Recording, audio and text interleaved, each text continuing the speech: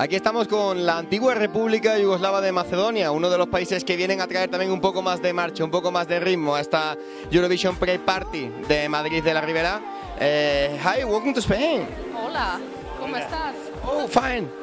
No, but this is in English. That's a great deal for me. So we are gonna try it. First of all, that's your first time in Spain, or have you ever visited Spain another time? First time in Madrid, but we've been to Spain previously.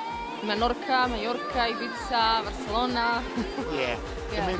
You have a nice country. Different places. I think there's more fun than Madrid, but Madrid is great. Let's talk a little bit about your song, about Lost and Found.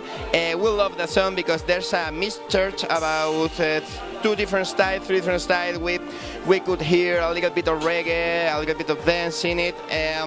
Tell me a little bit about the song. Tell them. Well,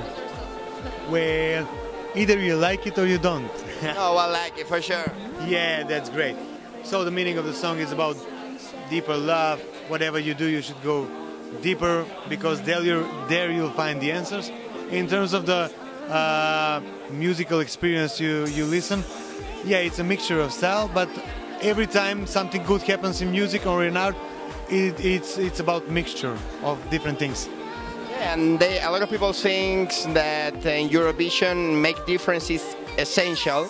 So I think that's the most different rhythm of the edition, because there's no so common reggae in Eurovision, and you have a rhythm about it. We brought something new on the Eurovision stage.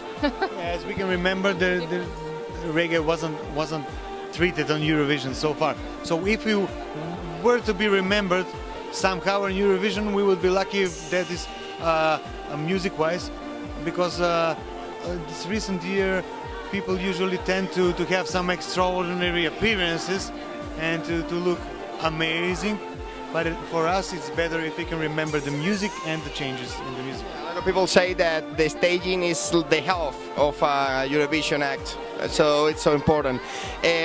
You are going to act in this first semi-final, so Spain could decide your destiny in Eurovision.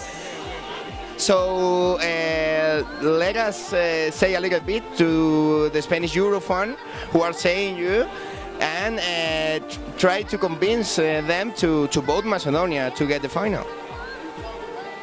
Take us to the finals. Please. We're desperate. We need your vote, please. It's about life and death situation. Fine. And the last question, that's a video for YouTube, and we see that there's a trend in YouTube about video about what is in your bag. So we are having this, what is in your bag? So we are having the same question for all countries, and it's about 3 things you must have to Lisbon in your bag. What's the 3 more important things you need to have in your bag? Sunglasses, sun cream, and shoes. A lot of people say the same. Yeah, again say the same about the shoes, and Vanya says the same. So that's so important. And the sunglasses, yeah, Lisbon is a great city, and the Portugal beaches are amazing. So we recommend it. You can take shoes for running, because pastel de nata is a serious thing. Yeah. You can gain some weight. Yeah. In terms of the previous question, I don't think you know, but most of the positive comments on our video on YouTube come from Spain.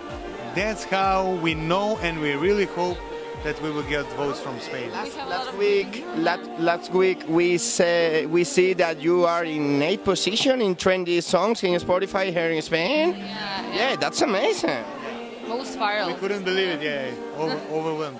That's a great news for Lisbon and for Saturday. I hope a lot of people will enjoy your song for sure.